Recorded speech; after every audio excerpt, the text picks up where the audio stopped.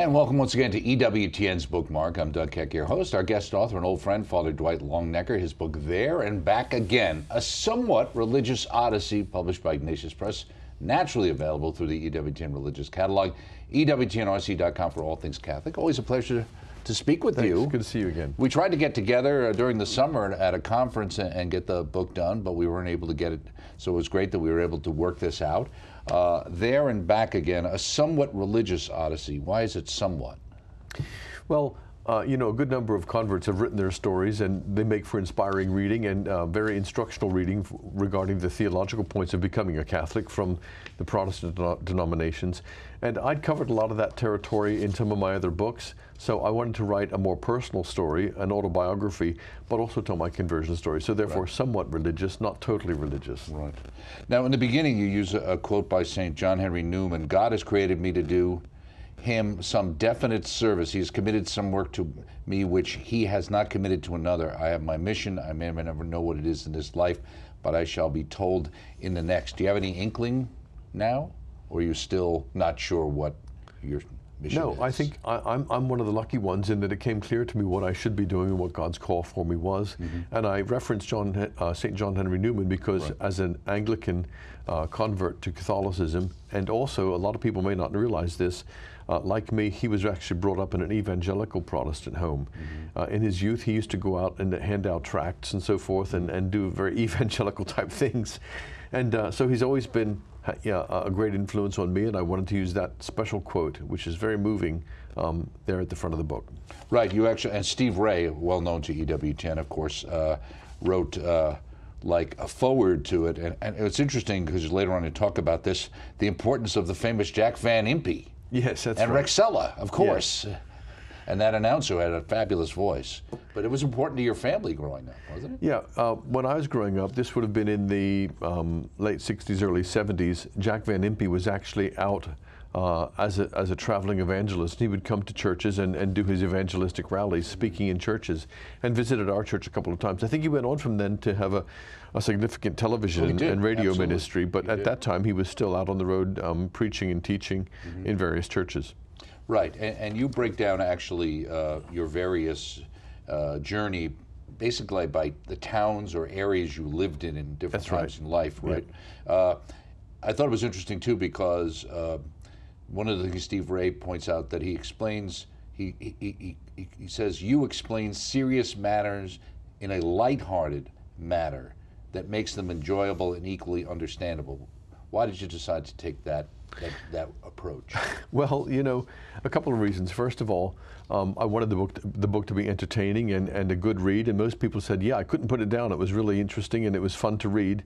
And also, but for a more serious reason, I've realized in my writing, especially in learning how to write fiction and drama, that there are certain things which open the human heart. Music opens the human heart. Tragedy and pathos and compassion opens the human heart, but humor also opens the human heart. When a person laughs, they let down their guard. When they laugh and see a joke, they're actually open to the truth. And so, what do they say? Many truths are spoken in jest. Well, therefore, I wanted to use some humor to sort of keep things light, but also to keep the reader's heart open to what I was trying to say. Now, in the introduction, you talk about the fact that many times people would come to you about your conversion story, when are you going to write your book, etc. And you said, I was always been flattered, but joked, I haven't written it because too many of the guilty are still living, yes, including you. Yeah, that's right. What did you mean? Well, you know, as the story unfolds in the book, you'll see that there are a good number of people who profess to be Christians, but actually are hypocrites, and they stumble and they fall, and they have sin in their lives, which is one of the realities of trying to follow the Lord Jesus, that we're all sinners, and I'm in that club as well. And so I tried not to make the story especially overly pious or overly sort of, that's why I say somewhat religious. You tried to write at one time that you something, right, that you decided was overly pious, right? And you kind of trashed it. I was inspired by Thomas Merton's famous conversion story, and probably also by John Henry Newman's, which were very religious. And I began writing it, and after 2 or 3 chapters, I gave up because it was it was too religious, if you see what I mean. Did I misunderstand? Too overly serious about myself. Did I misunderstand your allusion to Merton? Do you think he became a Buddhist in the end? He did end up as a, well, not as a Buddhist, but he certainly... He was heavily into Buddhism, yeah, right? He was heavily influenced by Eastern religions in the end. Yeah, I figured that's what you were relating to. Now, you say I'm essentially a private person, I'm an introvert, and always been expert in donning a mask. What's the mask you always wear, or used to wear? Because your mask changed over time. I'm really interested in the psychology of religion and the psychology of religious people, and I'm aware that well, when I'm a priest, I have to put on the priest's uniform every day, and when I celebrate Mass, I put on all of my vestments, and therefore we have to assume the costumes and therefore the persona of a religious person and a pious person. And I hope I'm serious about my faith, and I hope I'm pious in the right way. Right. But this can sometimes become a mask for people where their insecurities and their sinfulness is hiding behind that mask or that uniform, and that's a serious trouble. Well, you're unusual because your parents went to Bob Jones University, and you did too. Are you still a snob? I hope not. Because the girls seem to accuse you of being a snob at the time, right? There's a story in there. When I was at Bob Jones, I came down with a serious illness called anglophilia, which is the love of all things English. And I was interested in the arts. I was interested in England. I was interested in poetry and all that sort of thing. And in my college years, I guess that turned me into a bit of a snob. At least I was perceived that way. And that's one of the stories in the book about when I was at college. I was entered into one of these date auctions. And when my name came up, all the girls in the school said, "Ooh, he's a snob." And I'm afraid they were right. No, there was some nice girl who liked you, who bid $2 for you, I believe, as I recall. It's interesting, too, because you... The church that you belonged to, you know, was kind of an independent evangelical kind of church or a fundamentalist church. And then when you got tied into Anglicanism, that was kind of an odd group too, right? Yeah, that was the first sort of jump into the world of tradition and liturgy and the historic church. While I was at Bob Jones, we were permitted to go to a little church called the Holy Trinity Anglican Orthodox Church. And this was part of a breakaway Anglican denomination, which had been founded in, I guess, the late 1960s. Okay. And we were permitted to go there because the founder was a friend of Bob Jones, and one of the people who was on the board at Bob Jones was also a member of this little church. So we were allowed to go to this Anglican church, and that's where my Anglophilia, or love of all things English, sort of clicked into high gear. Right. And you were actually born in the States, right? In Pottstown? Oh yeah, I was brought up in Pennsylvania. No, but I mean, people hear you speak and they think, well, you must have been born in England. Yeah, I don't think my accent's so English anymore, but certainly when I was over there, it went pretty English. Right. Yep. It's English enough. I think it sounds that way still. You can still hear it. It's interesting too. So is the United States a shire and England Mordor, or is it reversed? Well, the title there and back again refers to Tolkien's book, The Hobbit. And in The Lord of the Rings, of course, which is the sequel to The Hobbit, the hobbits go to Mordor and then they return to the Shire. And Mordor is the land of evil. So there and back again in the Tolkien legendarium means going from the Shire to Mordor and coming back again. Well, my Shire, therefore, must have been the USA, and Mordor must have been England. But in many ways, of course, that's back to front, because England is like the Shire. Right. That was the idea, right? You say we are not to put our tent pegs in too deep. What do you mean? Well, my story has been one of going there and back again, moving from one place to another and following the Lord's guidance and the Lord's leading. And this is one of the themes that has really motivated me in my spiritual life, seeing the spiritual life as being a journey, that God chooses a tribe of nomads at the very beginning, that Abraham and his family are travelers in the wilderness. Moses leads the people out of Egypt through the wilderness to the promised land. There's always this sense of moving on, and not putting your tent pegs too deep means I'm not going to stay in this place too very long. And that's also a metaphor for our spiritual life, because we're going to die one day. Right. And therefore, this life here is always temporary. We're not to invest in the worldly things too much. It kind of always reminds me of the Transfiguration. Hey, let's hang out here, build tents. Nope. Yeah. That's not how it works. You're being prepared to do something else. Yeah, you need to go back down the mountain and get real. That's why you were here, so you could deal with what you're going to deal with. Yeah. You have some great stories about your grandparents and your parents. I thought you say that Grammy Keene was an absolute brick. What does that mean? That's probably an English reference, which is creeping into my story. Okay. An absolute brick in England means a solid, dependable, sturdy, reliable, loyal sort of person. In chapter 2, when you're in Ridgewood, you say, you use the quote from Tolstoy, all happy families are alike, each unhappy family is unhappy in its own way. You said, I think our family was happy, but we were certainly not like every other family. In fact, I learned pretty early on that we were very unlike every other family. In fact, we were weird. One of the things, I guess, that was kind of weird was the fact that you didn't have a TV, right? Right. Here I am sitting in a TV studio, right. And my mom chose not to have a TV for our family. And as kids, we didn't think too much about it, except we kind of grated against it when we went to visit friends and family, and they did have TV. We'd sit down and we'd be all goggle-eyed and watch the TV the whole time. But I'm grateful for that now because we read a lot. Right. We had lots of books. We went to the library every week, and Mom made sure that we had lots of reading material. Yeah. And we read and read and read again. Well, you can watch Mr. Ed in reruns now, so you can catch up on stuff you missed out on. Now, you talk about having this kind of supernatural Twilight Zone level experience with your family in a car, and the idea that it was important to you and your family because you believed in miracles. Explain. Yeah, all through my life, right from the age of about 3 or 4, I've experienced some really remarkable, I suppose, miracles or mystical experiences, wonderful things that have happened. And one of those was actually not something that I remember, but a story my parents told. Okay. They were coming home from the youth group that they were leading, and Dad was driving the station wagon, and me and my older brother and sister were asleep in the back. They put the seats down, we were asleep in the back, and he's coming down a lane with steep banks on either side, a narrow country lane, and he goes over the crest of a hill, and he sees another car coming at high speed in the other direction.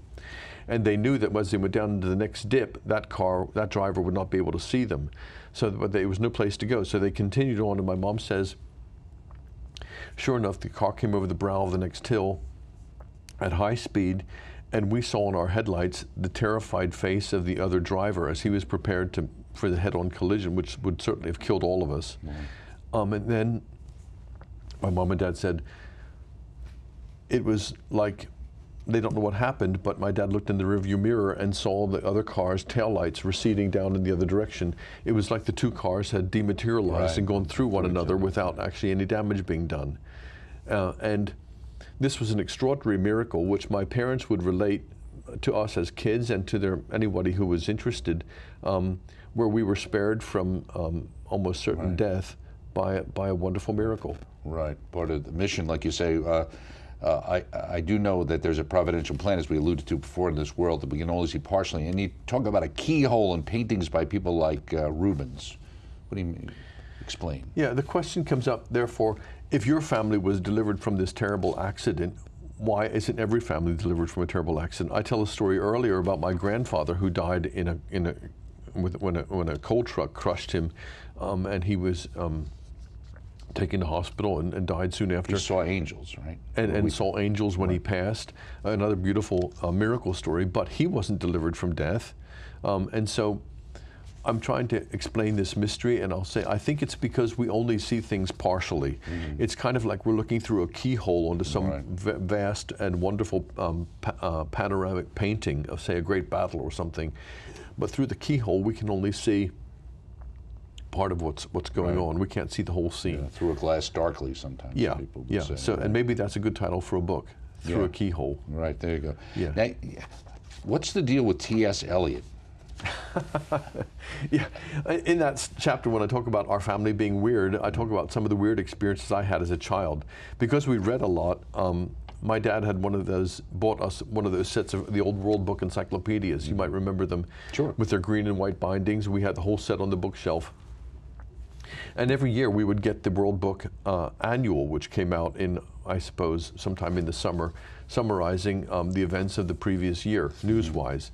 And so I'm about 9 years old, and I can still remember clearly reading the obituary of T.S. Eliot, who died in 1965, and reading how he went to England, became a poet, lived over there, and I thought that would be marvelous to be able to do something like that. I would love to go and live in England and be a writer. Right, that's key. Now, did you actually win the Presidential Physical Fitness Award, or no, I'm afraid not. When you were in Shillington? No. Presidential Physical Fitness Award was something which was started by President Kennedy. I remember. And it was all the kids in schools in school had to perform certain physical fitness requirements to get them physically fit. You had to throw a softball and climb a rope and do so many push-ups and so forth. I don't think I did. No, you weren't. That wasn't really. You talked earlier a little bit about the idea of hypocrites, and I thought this was the way you said this. You said they were not hypocrites at all because our religion taught us that we were all sinners, meaning the people who fell. What was really hypocritical was to pretend we were not sinners, ultimately. Yeah. I think that sums it up. You know, as a young person growing up in the faith, you invariably come across church leaders and the people who are supposed to be the good Christians who stumble and fall. Maybe they fall into sins of the flesh, maybe they fall into embezzlement of money, whatever it is, they actually stumble and fall, and they're not the good examples that you wish they were. Right. And so as a young person thinking about the faith, you've got to deal with that. And the way I dealt with it was realizing that actually our faith said that we would be sinners, and we should expect that. It's a case of wrong expectations. Furthermore, I looked in the mirror and I realized I was a hypocrite too. So the real hypocrites are the ones who pretend that they're not hypocrites. Right.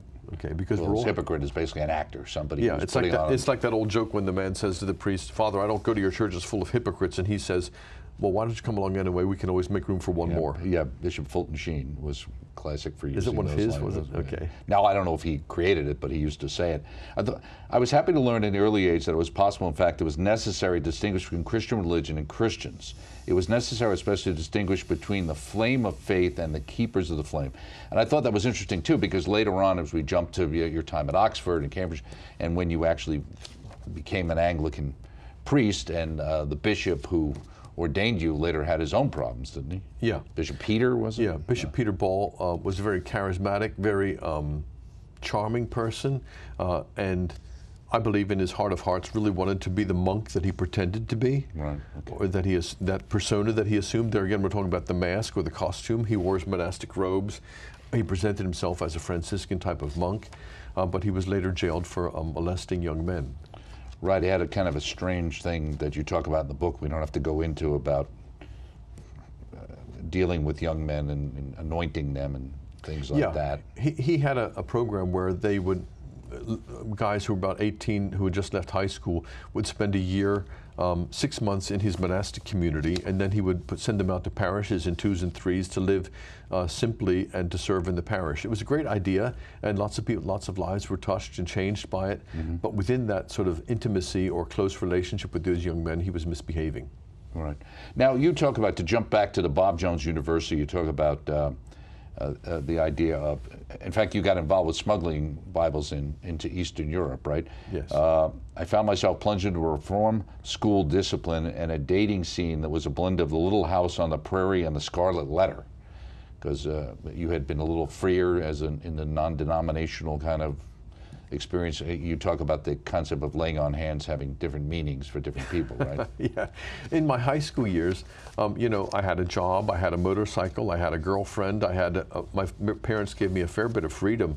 But when I went to Bob Jones, there was a lot of discipline, and a lot of stuff. Discipline, a lot of it was good, but a lot of it was very focused on boy-girl relationships, and it was very strict, and that's why I said it felt like a blend between the Scarlet Letter and the Little House on the Prairie.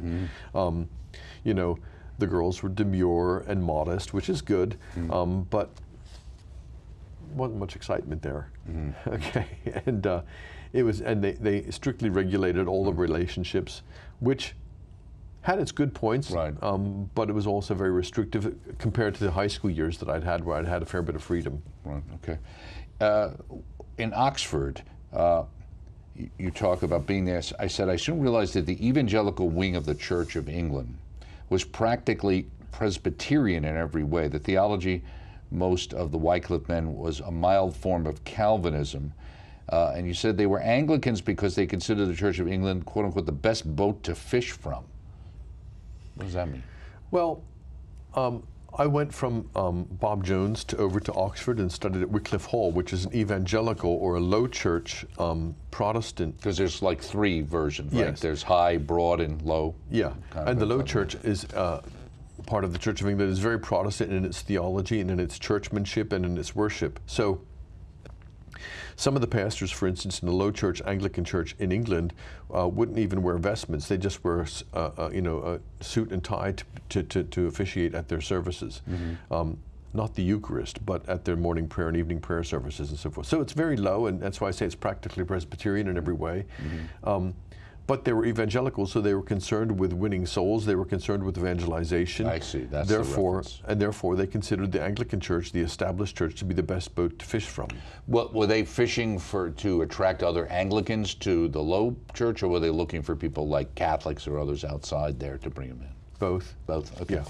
Yeah. I discovered that the theology of most Anglicans was a pleasant form of agnosticism that seemed at first glance to be no more than a mild, polite syncretism. Yeah, St. John Henry Newman uses the word latitudinarianism. And latitudinarianism is basically the, heresy in which a Christian group will accept almost any difference of opinion as long as you stay within the group. And Anglicanism is like that. It's latitudinarian.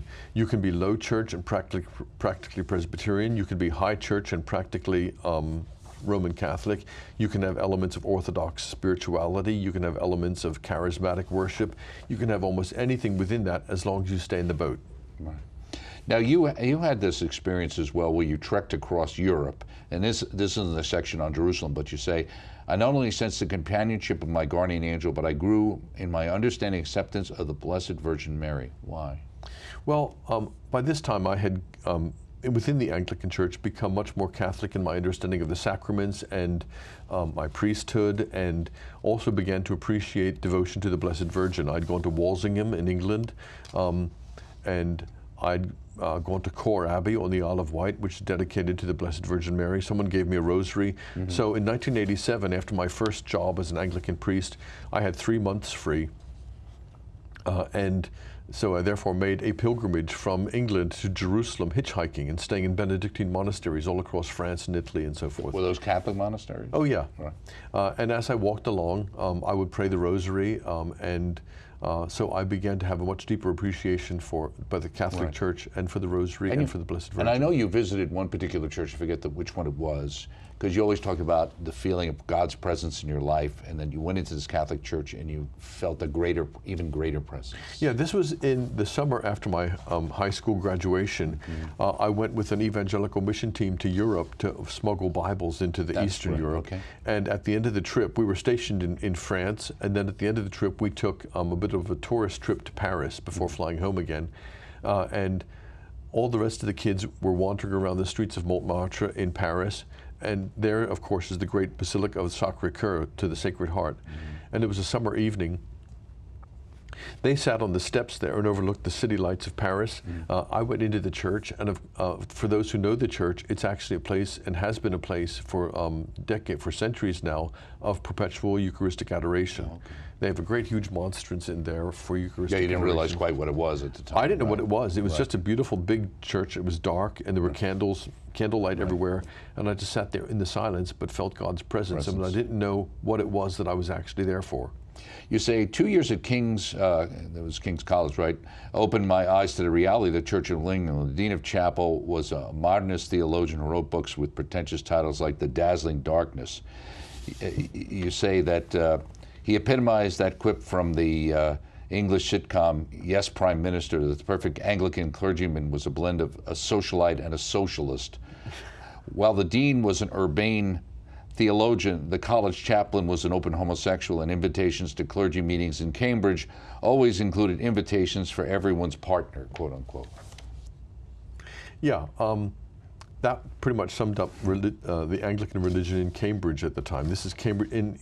After I was at seminary in Oxford, I had a job as an assistant priest in a parish in Sussex in the southeast of England, and then this is when I did the trip to Jerusalem, and when I came back, I began as a chaplain in Cambridge, and that pretty much sums up the religious temperature in Cambridge at the time. You say the fanciful understanding of Anglicanism as a form of Catholicism is still very popular among certain Anglicans. this idea that the Church of England was independent of Rome from the very earliest days. When good old Henry VIII broke with the Pope, he was just restoring the ancient Christian church in Britain that had always been independent of Rome. And then you go on to say Anglo-Catholicism is surely one of the most attractive fabricated forms of Christianity. That's pretty tough. Yeah, I guess it's a pretty severe judgment, but Anglo-Catholicism is the more Catholic expression of Anglicanism. And when I say that it's the most beautiful fabricated form of religion, they've taken Catholic spirituality, they've taken the beautiful buildings in England, the beautiful ancient Catholic buildings in England, the churches and the cathedrals. They've maintained a beautiful musical tradition, a very beautiful artistic tradition, a very beautiful and intellectually aesthetic theology. And so they've put this all together into a very, very attractive form of Christianity, one which is very seductive. It was seductive to me, and seductive to any young person who's thinking about the faith and looking at the faith and looking for liturgy, looking for beauty, looking for history, looking for tradition. Right. Smells and bells, sometimes people would say, would attract people. But But it's largely a confection. It's a gathering together of all these beautiful things, if you like, treasures which actually are part of the Catholic Church, but they've sort of picked and chosen the things they like best and kept it. It's got this tradition, almost like a museum. Yeah, it was interesting, for instance, when I became a Catholic, I realized there was like 500 years of Christian history which was a blank to me from the 16th century onward, because the Anglicans had no appreciation or didn't really value some of the great saints of the Counter-Reformation, some of the great spiritualities of the Counter-Reformation. So the Jesuits and St. Francis Xavier, St. John Bosco, and so forth and so on, were just not on their radar at all. Okay, as far as your radar, another book in the works, or what are you thinking about? Yes, but I'm a bit stuck right now. Okay. So I'm actually focusing more now on writing fiction and drama. Oh, really? Yeah. Okay, great. So I'm working on a comedy which is called Arsenic and Church Lace. Okay, okay. I like the original one. I hope I'll like this one as well. Thank you Thanks very so much. Father Dwight Longenecker, of course, the book There and Back Again, a somewhat religious odyssey, worth the checking out. It's published by Ignatius Press, available naturally through the Ewtn Religious Catalog. I'm Doug Keck. We appreciate you joining us right here on EWTN's Bookmark.